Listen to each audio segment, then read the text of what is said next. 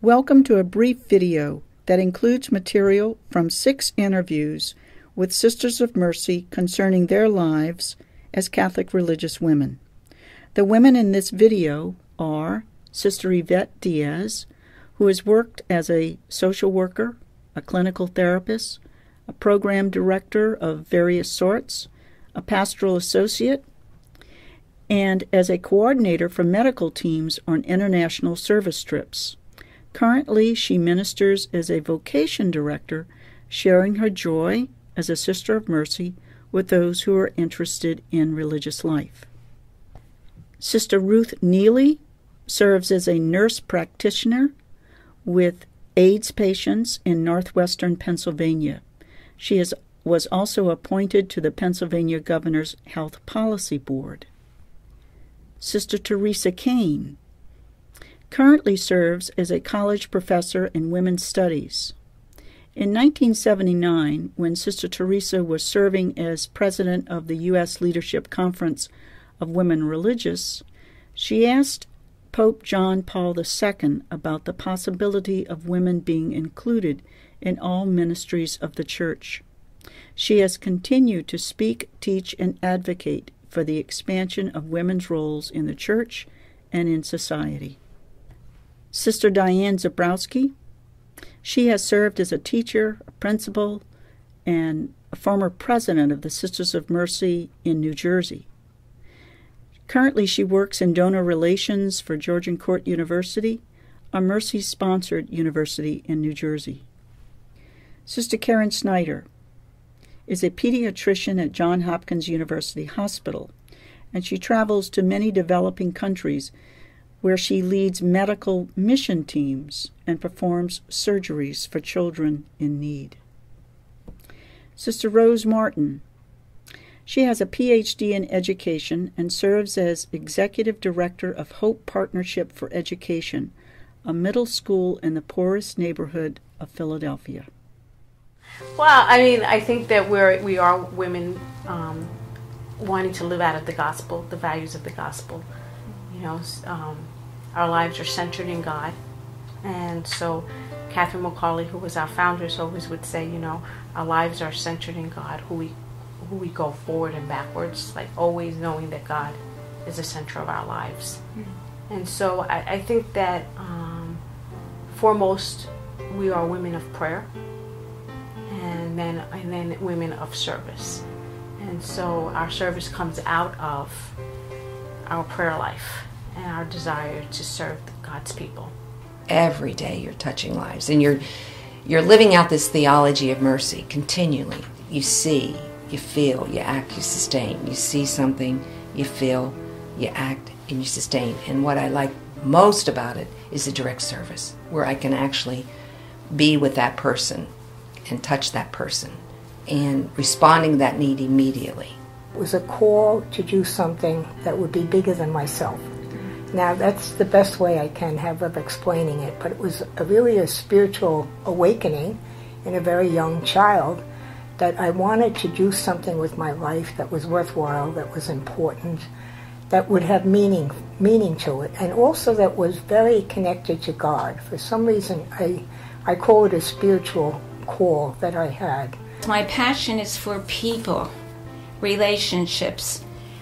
I long to empower people to live life-centered lives which are sharing, caring, and finding their passion in life.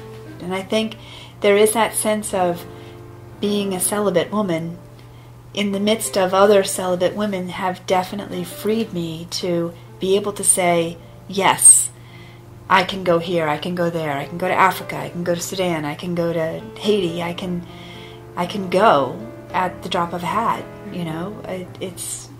I'm much freer in that sense. I believe the work that I'm doing now is, I suppose, the fulfillment of a dream, because I'm working with the poorest population of children possible, and that's what I've always wanted to do. And I have the privilege of co-founding a ministry, Sisters of Mercy and the Society of the Holy Child Jesus, who founded Hope Partnership for Education, and it's a middle school and adult education center in North Philadelphia, in the poorest zip code in the city. And so we're right in the place that we need to be.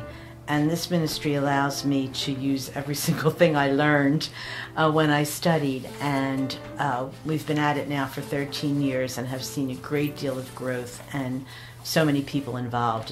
It's really wonderful.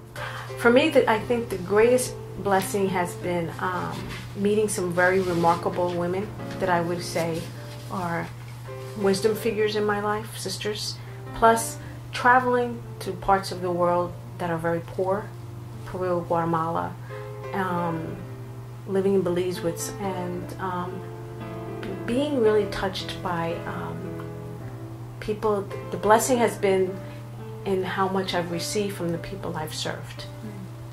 That they in the midst of so much suffering can still experience joy and such deep faith that it's not about the material.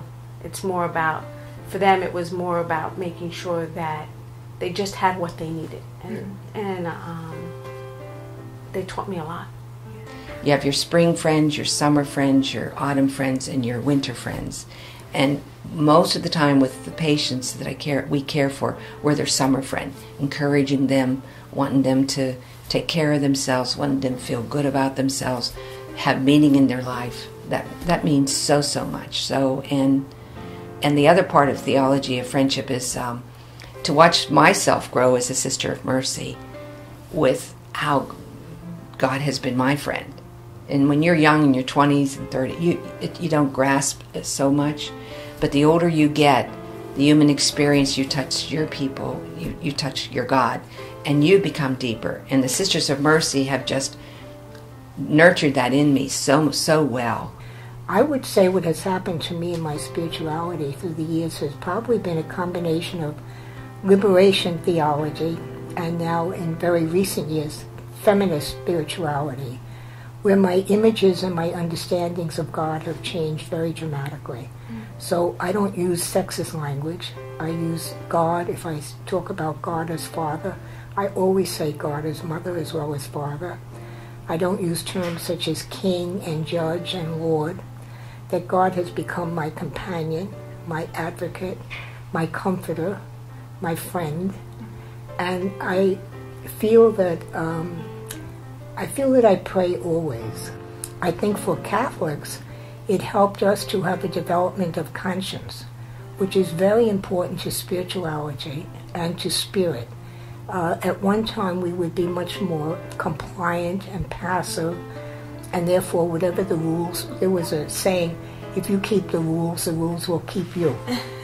Now, I think we changed dramatically from that because we believe that the rules are to be of service to us, but if they're no longer of service, they need to be changed. If our own conscience and our own development of spirituality brings us in another direction, we need to follow that. Vatican Council II was absolutely essential for the 20th and for the 21st century. Because it just turned the church completely around. My hopes for all of us, all religious communities, is that we be truly the women that we are called to be, inspired by God, by our founders and foundresses. For me, it's Catherine McCauley, who is an inspiration in everything I do. And to be with lay men and women, students, also to be with persons who have a belief in God but have different expressions of their faith. And that whole dimension is exciting to me, and I am happy that I'm part of the change. I love change. You know, I didn't join the sisters to be by myself, to be alone, to not have a friend. I joined because community was important to me and being with other people was important. So I think it was that whole, the mercy charism, the serving, the fact that they take a fourth vow to serve the poor, sick, and ignorant. I loved that. I mean, I heard it and it was like, oh my God, yes. You know, that's me. That's what I want to do. So right now the countries that I visit are Kenya, Nigeria, Haiti, and Guyana. I have a crazy surgeon who will travel with me. She's semi-retired. She is a crackerjack.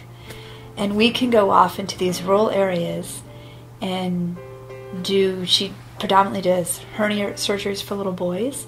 And these are kids who would walk around and have a hernia their whole lives. And they come to us when they're 10 years of age, or 6, or 4, or 3. And we can repair them the way that we do it in a rural setting.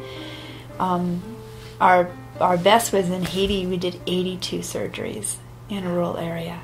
That's 82 little kids' lives were changed. I think there's a freedom that women religious have to advocate, to speak the truth, and also part of our role is what Catherine talked about in connecting the rich to the poor, the healthy to the sick, the educated to the uninstructed. And I have the privilege of doing that every day because I work in a ministry where we need other people's help. I think we're going to have an important role to play because I think the world is craving for spirituality. And as the world continues to crave for that desire of spirituality, and that we have a model to show them that you can be a celibate woman religious and be able to contribute something to the world.